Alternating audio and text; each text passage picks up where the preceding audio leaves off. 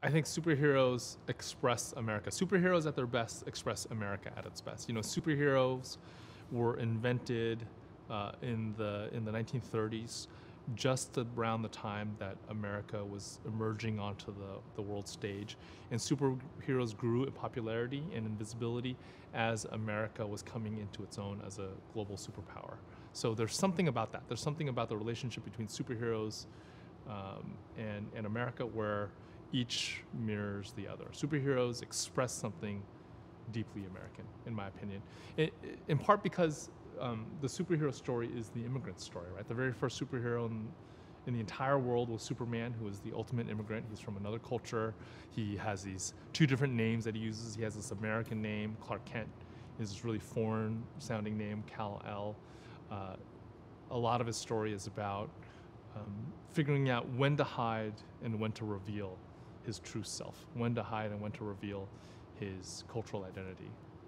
I think all of that is deeply, deeply American. It's deeply, like, America is a nation of immigrants. Superheroes are like a science fiction expression of the immigrant story.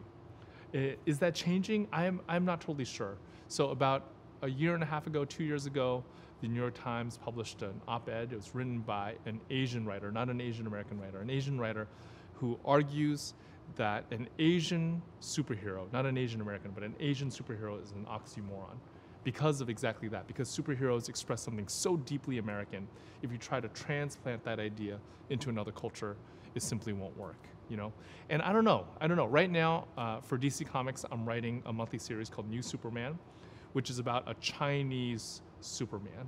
It's about a 17-year-old kid growing up in Shanghai, not a Chinese American, a Chinese kid, who inherits some of Clark Kent's powers and becomes the Superman of China. I started that project wanting to disprove that op-ed, wanting to say, you know, superheroes might have started as an American idea, but you can move it into other cultures. But I have to say, I've written 15 issues, and I've realized that I'm actually still writing about America. Even though I'm writing this Chinese character, I'm still writing about America.